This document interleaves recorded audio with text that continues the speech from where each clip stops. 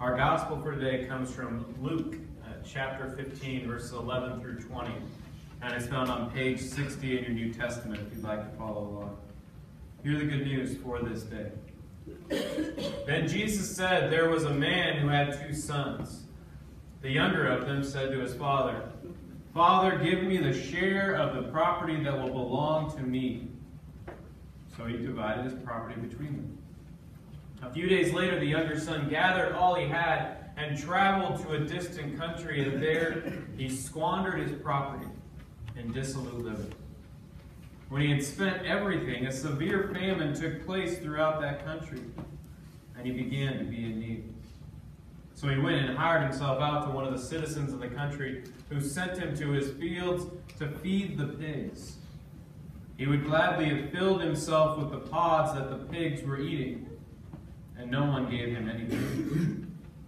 But when he came to himself, he said, how many of my father's hired hands have bread enough and to share? But here I am dying of hunger. I will get up and go to my father, and I will say to him, Father, I have sinned against heaven and before you. I am no longer worthy to be called your son. Treat me like one of your hired hands.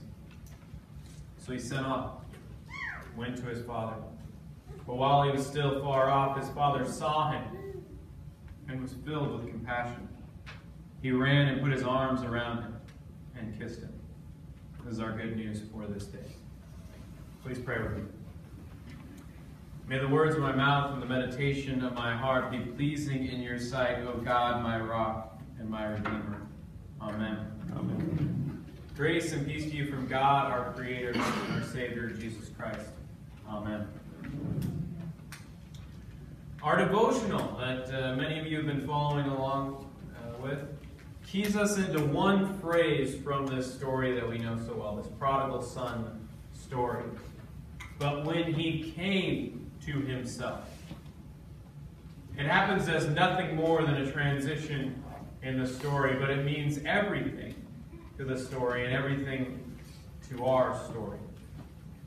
Faith is more or less the story of coming to ourselves, or coming to God, or allowing God to come to us. But however the wording goes, the truth is the same. At some point, we must come to ourselves, awaken to something better, bigger, grander, more than this world, something eternal. When I started trying to think about what I wanted to say for my sermon, I had the flash of an idea. But I immediately thought, no, I'm not talking about that. You already think I'm weird enough as it is. What with talking about ghosts and talking about times when I've felt the Holy Spirit speak through me, different experiences of miracles that I've had. At this point, you probably think I'm either a very strange person or a person that doesn't tell the truth. And that's when it hit me. Well, if you already think that, how can it get any worse?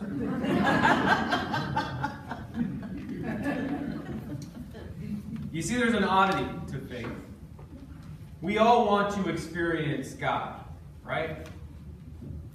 We want to hear about someone's experience of God, someone's experience of the more that is waiting out there in this world. But when that experience goes beyond what we're used to, what we expect, what we allow ourselves to come to, we tend to think that person that experienced that oddity has something wrong with them. Or at least that's our initial suspicion. And I'll tell you right now, God is not normal. God doesn't do predictable. So I'm going to tell you the story that I think I shouldn't tell you. But I want you to know that it actually happened. And that it's God's fault that I'm odd.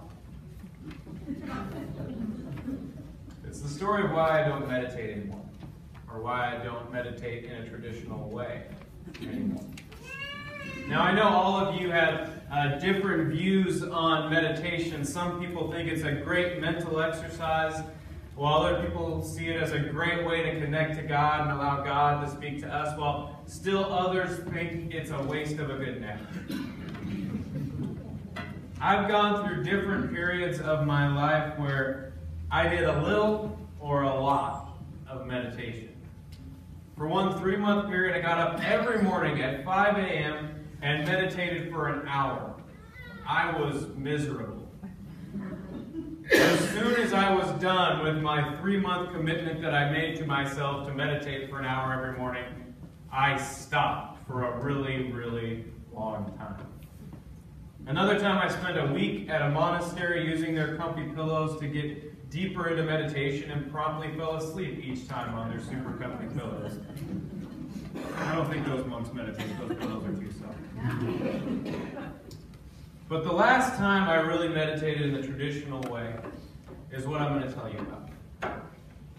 Most meditations begin with breathing, controlling your breathing, following your breathing, calming your breathing. There's an endless variety of things you do after that, after you've controlled your breath. But that's where meditation generally begins. Then the goal is more or less to clear your mind. Now, a lot of people stop there, if they ever get there. Stop at clearing your mind. But a friend of mine is a Buddhist scholar. And the last time I talked to her about meditation, she went on a rant. That's what scholars do. They go on rants. About how people shouldn't stop there, shouldn't stop at clearing your mind, because that's only meant to be the beginning. From the clearing of your mind, we are meant to journey out and discover things about ourselves and our condition and the world around us. As I nodded along while my Buddhist scholar friend ranted about proper meditation, because that's what you do when a scholar goes on a rant. But while I was nodding, I realized I'd never really tried that, to go beyond the clearing of the mind to anything. So after my scholar friend returned home, and after I carved out some spare time, which is harder to do these days, I decided to see what happened if I tried to go somewhere after I cleared my mind. Now, something you should know about me is that when I meditate, it doesn't take me long to clear my mind. And this is where the joke comes. It doesn't take long to clear a mind when there's nothing there.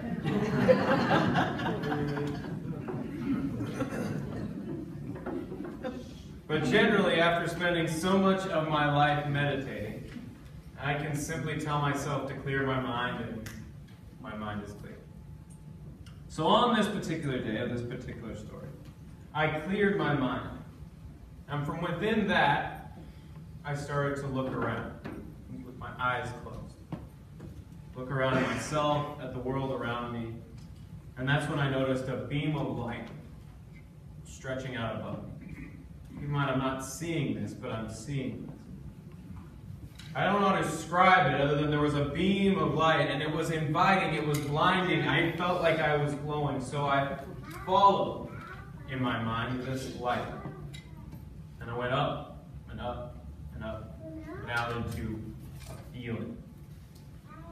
I won't say a place because that doesn't exactly do it justice, but it came to a feeling of endless peace, endless love, endless contentment. Without acknowledging it, I knew that I was in a timeless place. I know that because I began to unravel all thoughts, all questions. It felt like years were spent in that moment conversing with something, someone much greater and grander than myself. And from within that place, I found that I had no intention of ever leaving. And this is the reality of why I'm sharing this story with you, why I'm risking the odd glances that you might be tempted to give me right now, and why I don't meditate like that anymore. As I was dwelling in that place of perfect contentment, an errant thought hit me. I remember asking myself, I wonder what Beckett is doing right now.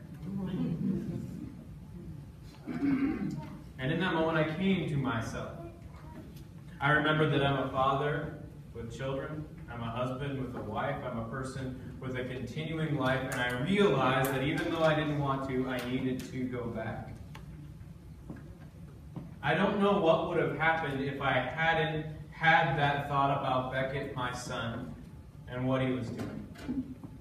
And I definitely had to struggle with everything that I had in that place to return to the world I had left behind.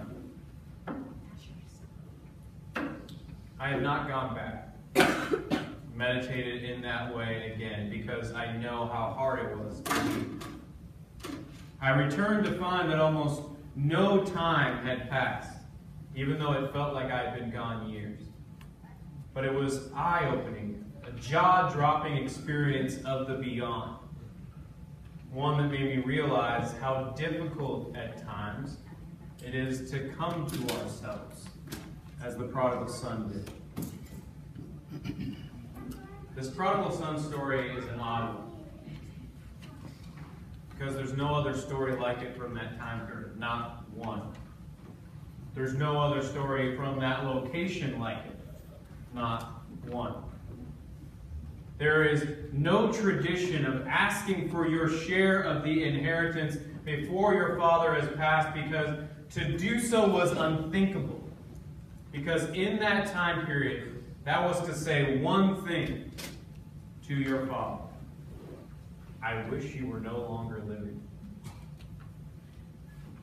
That is where the story of this prodigal son begins, with a boy whose mind is like that says the cruelest possible words to his father.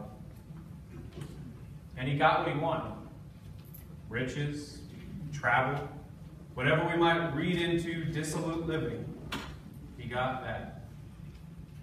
He got the life that he thought he wanted, the life that he thought he needed, until he came to himself.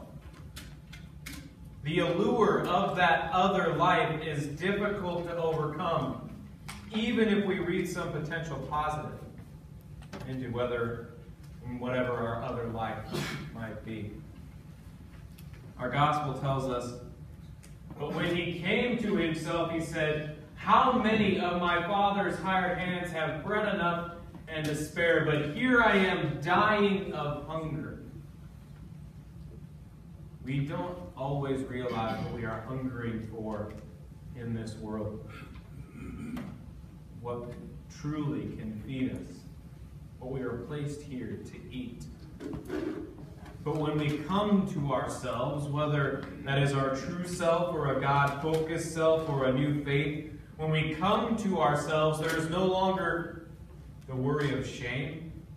It's disappeared here. Or the desires of endless greed. It's disappeared here. Or all the trappings of this world. There is only the footsteps as we hurry back to that which will truly feed us. And in that coming to ourselves, we find something greater awaiting. But while he was still far off, his father saw him and was filled with compassion.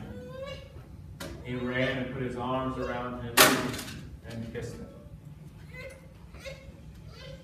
The God of all is waiting. The more of life is waiting, waiting for us to come to ourselves, to release all that which does not satisfy and spend our days dwelling in the more that we've been awakened to. It isn't easy. It isn't simple. It doesn't happen in the way you would expect it to happen. And if it does happen, many will find you fundamentally odd, as many of you now find me. But this life is about more than appearances, about more than the life that the world says that we should have, about more than just getting by. When we create the space to come to ourselves, we always find the more of this world, the God of this world, rushing out to greet us. Amen.